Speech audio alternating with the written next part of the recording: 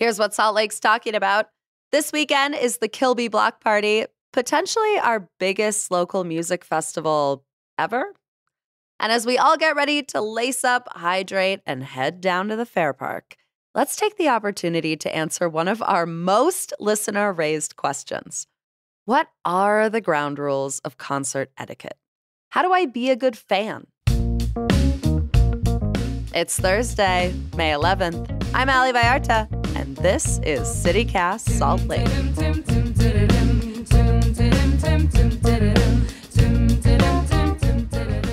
Andrea Racine, you are one half of the band Mitochondria, which you are the voice of the CityCast Salt Lake theme song, which I think means that you are actually the voice of CityCast Salt Lake, not me. I don't think so. You're the voice. I can't believe it's taken this long to have you on the show, given that you're technically on the show every single day. Well, thank you for having me. You are also heading up artist relations for the Kilby Block Party. I have to ask, this is a huge event, something Salt Lake hasn't really seen the likes of before it came around. What's your biggest anxiety ahead of the weekend? This is one of the largest events I've ever worked personally. And I think the biggest anxiety is really just there's so many moving pieces at all times when it comes to live events and festivals that something is always forgotten. You know, something I maybe should have done 3 weeks ago, I'll remember on Friday when gates open, and it's how do I accomplish this and get this done today? Luckily, the people I work with are amazing and very supportive. So a lot of times when I'm just frantically telling them to do something without asking questions, they are happy to do so. I think that's the hardest thing is just keeping track of 3 full days of music, and we have 50 some bands coming out, and Wild. I talk to all of them and make sure they're happy, and that's a lot of people to talk to. So how many people are you all expecting? We're looking at around 25,000 a day. So it's big. It's a lot. I think it depends on how the weather plays out, but if it's anything like it is as we're talking, I think it'll be pretty busy. Okay. We have you here today on one of the busiest weeks of your life because one of the things that we get listener emails about really often is concert etiquette. Mm-hmm. And I feel like as someone who works in the industry, both putting on shows and being on stage, you are equipped to lay down some ground rules. So let's waste no time. Let's just lay it out. What are the ground rules of concert etiquette? I think one of the more important things is respecting and listening to the staff that's on site at a show, whether it be a festival or if you're at Kilby Court and there's, 20 people in the room with you. Right. The staff is there to make sure that everything goes smoothly and everyone, stays safe. And if they ask you to do something, if they tell you to move, they're not trying to be mean. They're not trying to ruin your fun. They're truly just trying to make sure that things go off as they're meant to. And I think, it's important to respect them. I mean, you should respect staff every single place that you are, no matter where you are. But I think at a show, particularly because live events, like I said, have so many moving parts. And, our number one concern is just making sure things happen and stay safe. So yeah, listen to the staff that are there. It is weird how there's this direct relationship between how drunk someone is and how assured they are that they know more than the staff on site. Yeah. It's that confidence. It's the beer confidence. It's fine. The beer confidence. Yeah, that's a good one. Okay, what else? I also think respect the other people that are at the show with you, and don't push your way to the front and get mad at people who are in front of you, because those people have probably been there since an hour before we open doors, if not more. I've seen people waiting outside at 10 a.m. for a show that doors are at 7 p.m. So those people are committed and they have been really trying to get to the front of that stage. And they've been there all day. And I think respect that. Don't push them out of the way. I think all of this depends on the genre of music that you're listening to and where you are. Obviously, etiquette at a hardcore show is very different than etiquette at an acoustic singer-songwriter show. Yeah. Read the room. If there's a mosh pit and everybody's moshing, by all means, you're allowed to push around people. But yeah, even then, there's a limit. There have been times at a concert when I'm the friend who's being pulled to the front by another friend and like kind of whipping your head around and apologizing to everyone like, sorry, excuse me, sorry.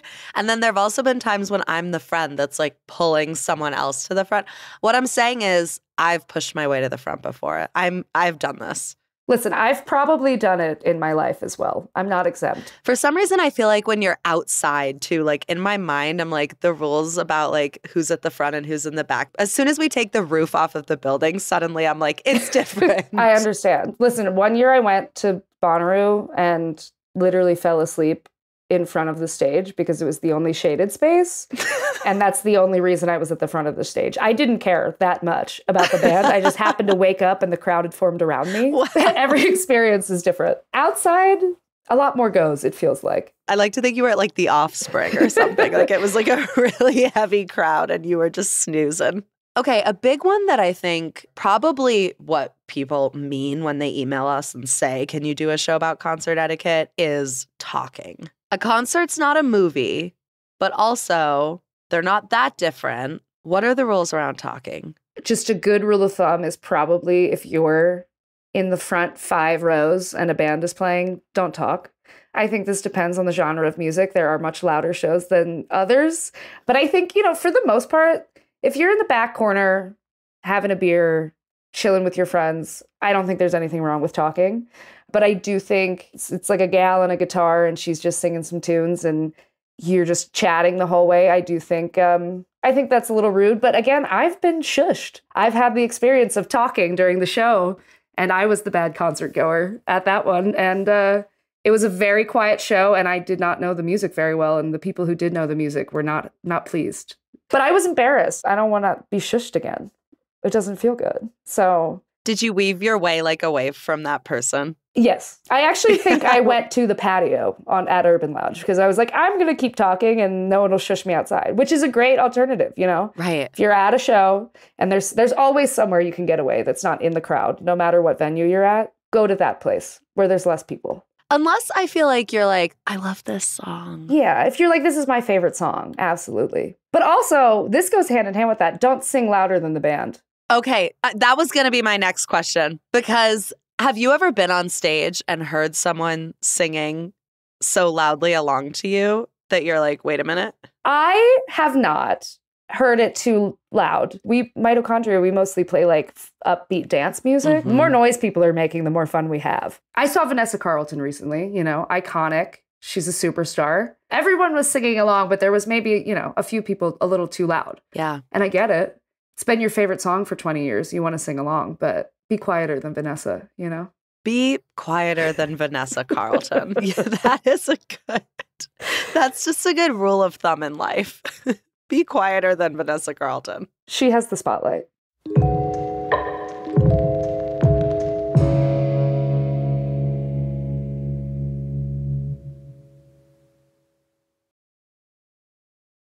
Okay, what else is on the list? Anything else in terms of concert etiquette that comes to mind? I mean, I think one big thing, and this probably applies more to festivals than club shows and concerts, I would say, but always being respectful of the artists themselves. I think a lot of people get really hyped on if you're walking around Kilby Block Party and you happen to see your favorite musician walking around through the crowd, just don't forget that they're a person. And I think a lot of times we treat celebrity like they're not people, but they are. They're probably walking through the crowd for the same reason you are. They want to hear the music. They want to, drink a beer and enjoy the day. And I don't think there's anything wrong with saying, hi, I loved your set, I love your music, etc., to an artist, to a band, whomever.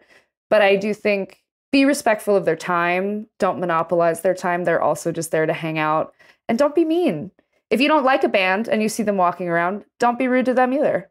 The don't hijack their time point is so important, I think. Also because, just because an artist is famous doesn't mean we're paying them to be on the clock 24/7. You know what I mean? That, it feels like we've decided that's the equation with fame, but it's not quite right. When they're on stage, their job is to perform for you.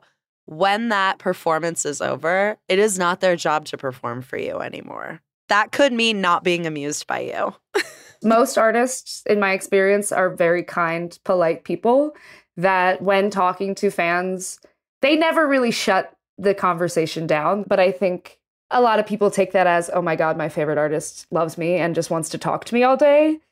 And for the most part, they're happy to say hello, but they don't want to talk to you all day. They want to go hang out with their friends also and go enjoy the show. They just don't want to be rude. Okay, this is like a really silly question, but it's one that I can't resist asking you again because you like spend time on stage performing. I feel like it's so often, especially in dancey crowds, that everyone in the audience wants to get the artist's attention in some way or like shout towards the stage.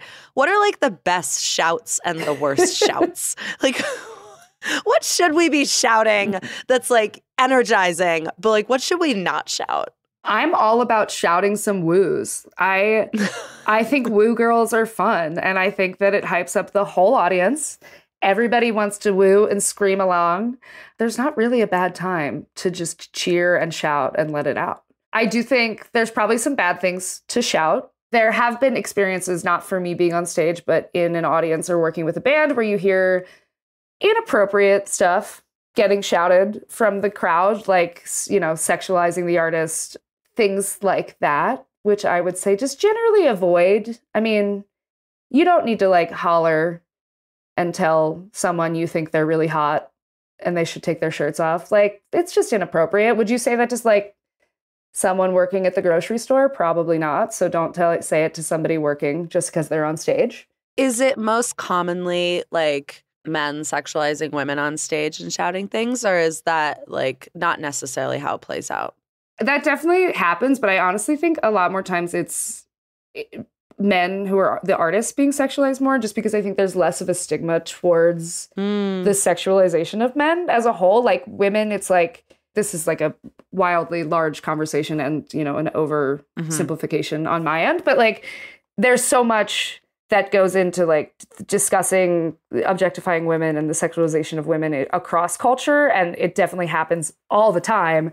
But I think a lot of people, especially like if you're like an indie hipster music crowd, like people aren't going to take well to that. Right. And I think there's much less of that like defense of male celebrities, whether they be musicians or athletes or like actors. It's culturally more acceptable to sexualize them, and that doesn't make it any better. Right. Just because there's less of a stigma towards it. I might be discussing this completely incorrectly, but that's just from my experience. I've certainly been in shows before where like women in the audience were screaming at like a guitar player to take off their shirt or whatever. Like everyone just gets hype, and it's like, well, wait a minute, like that's not the social contract here. Like the agreement is we bought a ticket for them to play their guitar. Like this is not Magic Mike. Yeah.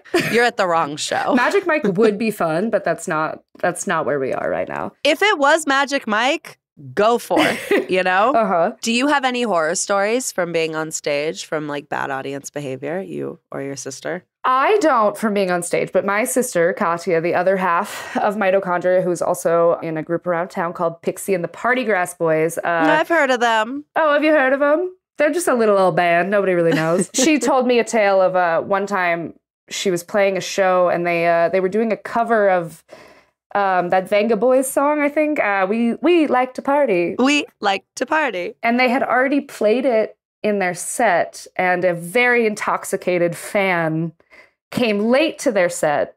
And between every pause, whether it be between songs or like during a solo, he was just shouting out, "We like to party," wanting them to play it. But they had already played it. So... Oh my God, that's so frustrating. Continuously was requesting a song that he had just missed by showing up to the show late. So if you show up to the show late, oh my God, don't ask for a song because they maybe played it first. Again, back to Vanessa Carlton. I think she played 1,000 Miles or what? She played one of her biggest hits first. And then everyone who came a little late missed the biggest hit. It's like, you never know. Be on time. Be on time or be late and be quiet. Yeah. If you're late, just hang out in the back. Don't push your way to the front. Yeah. And enjoy the show. Okay. Before I let you go, I do want to ask you to rank Salt Lake audiences on a scale of 1 to 10. And again, this is for all the people that I feel like think of us as being poorly behaved audiences. You've been on both sides of it. 10 being like, we're divine, dream audience. Everyone wants to play here. One being like, we are the sloppiest. It makes booking harder for all of the different companies in town. Okay, so for my experience on stage, I would say a 10. But that's also because I play in a little local band. And, you know, half of our audiences are like my friends. So I love having them there. Mm-hmm. But I would rank them high. I would say across the board, like an 8, like a 7.5 or an 8. Because I do know from a lot of touring bands, we do get feedback that like people are just always really, really hyped when they come through. People buy a lot of merch here. They're really engaged and they really like to like enjoy the music. I can say though, I have a friend, a good friend who's in a touring, really hardcore show band. And he said that regularly the scariest and craziest shows that he plays throughout his tours are Salt Lake. And I don't mean scariest in like he's afraid. It's just like, wow, those kids are really moshing. Those are real hardcore kids. So depending on how you rank that, that might be like a 10 too, because they're really committed. You got to read the room. I would say on average like an 8. I think we're a good place. We're passing. B's and C's get degrees. Andrea Racine, one half of the band Mitochondria and artist relations manager for the Kilby Block Party. I will see you at the Kilby Block Party this weekend. I'll be there. I'll be quiet. Don't be quiet. No, it's a festival. Shout. I'll be screaming woos. Just wooing. If you have FOMO about the Kilby Block Party this weekend, it's not too late. There are tickets available at kilbyblockparty.com. Gotta warn you, they're not cheap, but they're there. You'll also find schedules and details. If you are making a transit plan, I'd love to remind you that the tracks stop right in front of the fair park. Please do not drink and drive. Also, please wear a sunscreen and a hat. And if you aren't going to Kilby, I wish you a beautiful weekend of chilling on patios or in your friend's backyard. And maybe I'll see you next weekend at the Living Traditions Festival in front of the library, which I have to say is honestly my personal favorite Salt Lake festival because downtown basically turns into an international food hall for 3 days. So plan to attend that and eat your heart out. That is all for us today here on CityCast Salt Lake. We will be back tomorrow morning with our Friday news roundup, but I'm going to play you out of here with a longer segment from our beautiful theme song by Andrea's band Mitochondria, because it's so good, and you only get snippets on our show.